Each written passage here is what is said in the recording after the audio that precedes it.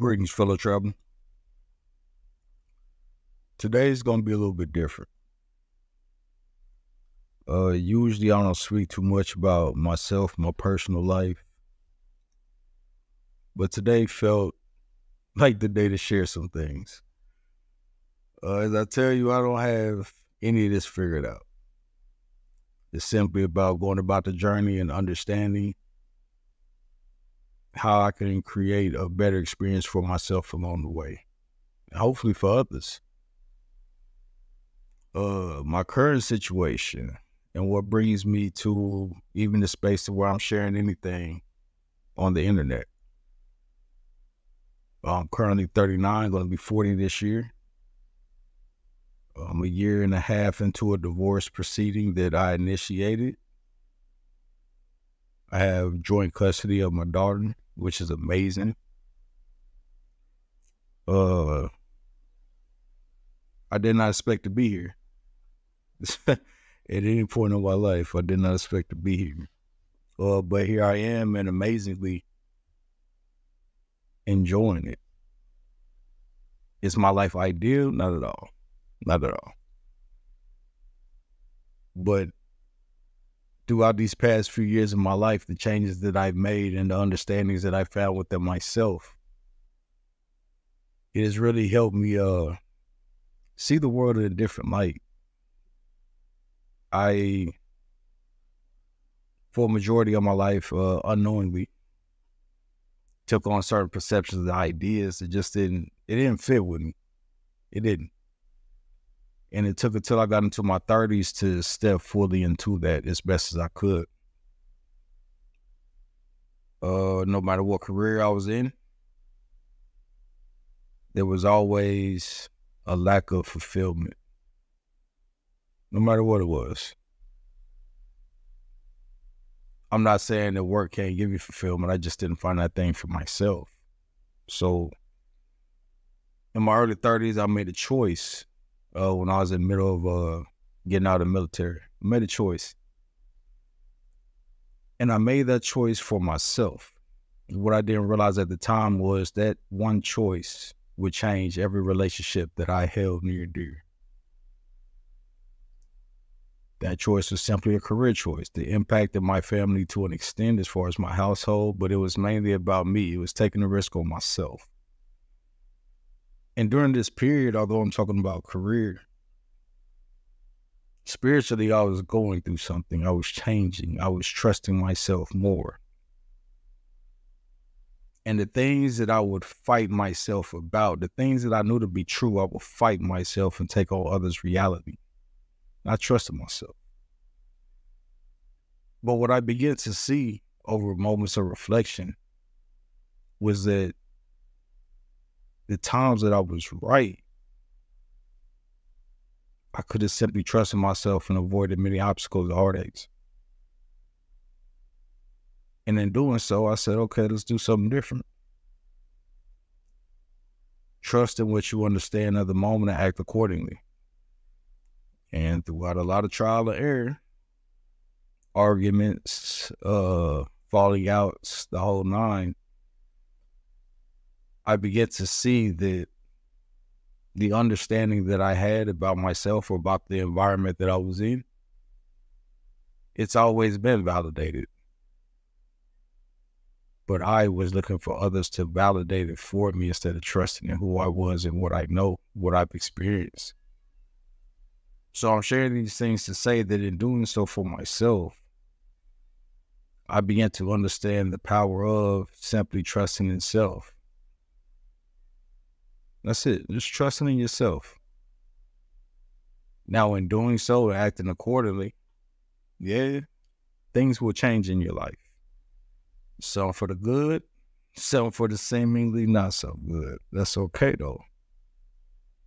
Because many things outside of our control. I'm sharing these things with you because going all the way up to even where I am now as far as my marriage, before I would say it was a failed marriage. But now I simply understand it was a 9-year experience. That's it. And through that experience, the many things that I did not want to confront in myself was mirrored back to me. I think some people say that the marriage is simply a mirror. But in all honesty, I don't regret anything. I got a beautiful daughter out of it. But more importantly, I trust myself. Meaning the same things that led me to the choice of, okay, I have to leave this marriage situation. Those things were always there. I didn't trust myself when I seen them. That's okay. And this is not me attempting to make her appear like a bad guy. Nah, because the things that were there when we met weren't just the issues with her, it was the issues with myself. The marriage mirrored that. So as I began to change certain perspectives or ideas and understand myself more and trust myself more, that person was no longer a reflection of me. Now we have a dissonance because I'm moving a certain way, they're moving a certain way, and that's fine. Less about that and more about the understanding for myself that in trusting myself, yes, I had to go into how can I say it? I had to go into a moment of just being with myself. That's it. That's the best way to describe that. I had to be by myself.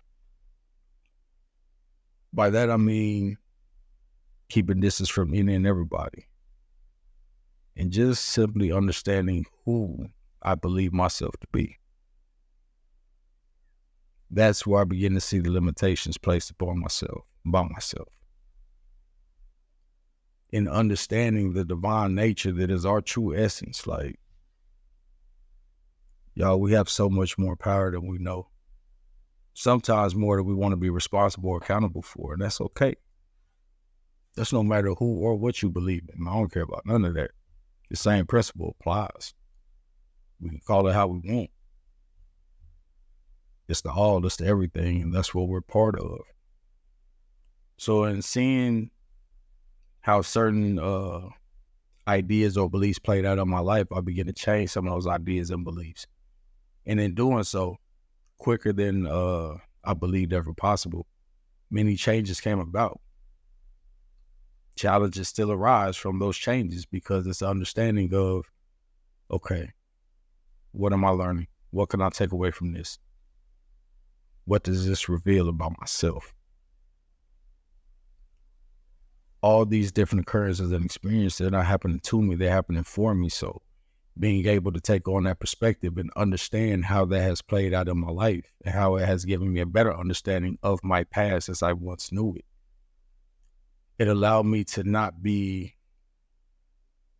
so caught up in expectations and simply go through the process, go with the flow.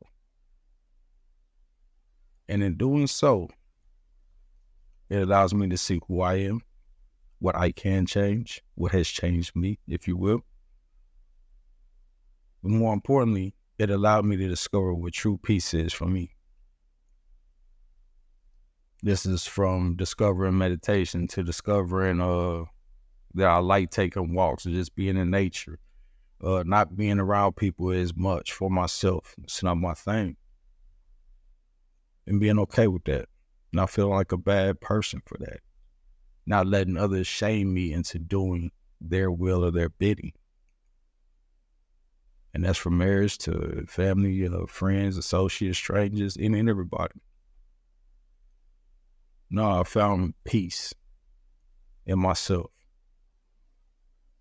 And I'm more open to the idea of that peace even being greater and greater as time goes on.